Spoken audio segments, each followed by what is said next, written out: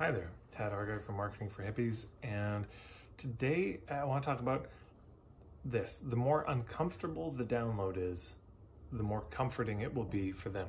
So here's what I mean by that.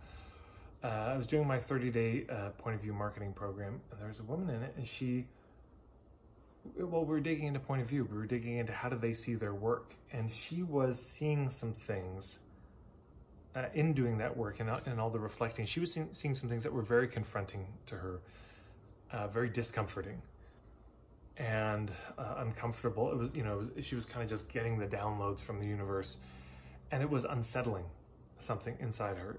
It wasn't, sometimes you get a download that's real comforting and I feel at peace, and sometimes you get something that's like, oh, that's so true, but it's so painful to see. Oh my God.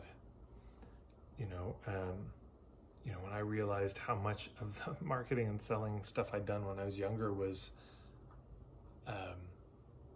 just unethical, pushy, slimy, manipulative, that was really hard to see. But the more uncomfortable it is for you to see it, the more comforting it'll be for somebody once you've metabolized it and you can put it out. It's because it'll be reliable. I remember I've done some studying with a fellow, Stephen Jenkinson, who did a lot of work in the death trade. And one of the things he found is this utter fear or resistance to saying the D word, you can't use the industrial strength D word of death, or they died. No, they passed on, they transitioned, they've moved on now, they've let go. And he just saw this. And it's so that's not an easy thing to see. Oh my gosh. But when you say it to other people who are in it, sometimes it's very confronting. Like, oh my God, that's true. We just don't say that. I've been craving for somebody to just say it. There's one of the stories Stephen tells us, he was visiting a man who had been a pilot, and suddenly his health had deteriorated. In 6 weeks, he was just skeleton, almost.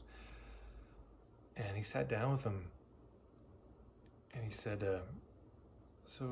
what's your understanding of what's happening right now? And the fellow said, well, I understand I'm very sick. And Stephen nodded and said, is there anything else you would like to know that you're confused about? And the guy looked up and he said, am I dying? And Stephen looked at him and said, yes, you are. And it's not just starting, you are well into it now. And he said, as he said that, the man's shoulders relaxed. A sigh of relief came out.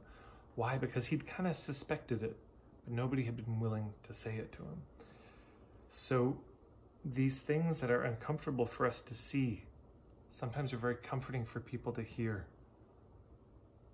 You see something that's very troubling about human beings, and you just name it, and people say, oh, I thought that was just me. I thought I was alone. Wait, you mean there's a bigger pattern?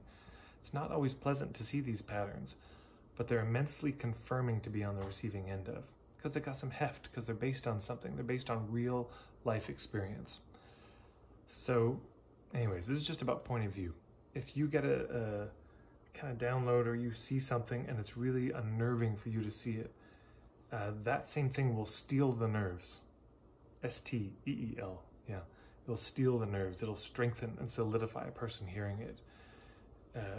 It'll confirm something in them. It's a kind of empathy in a way.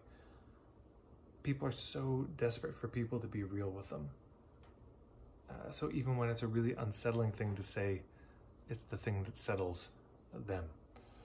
So hopefully that's helpful. If you like this video, please share it with your friends. You can click subscribe on the red button and then click the bell icon. You can find me at marketingforhippies.com or on Facebook. And if you have any questions or reflections on this, you can put them in the comments below. I'd love to see them. Thanks so much.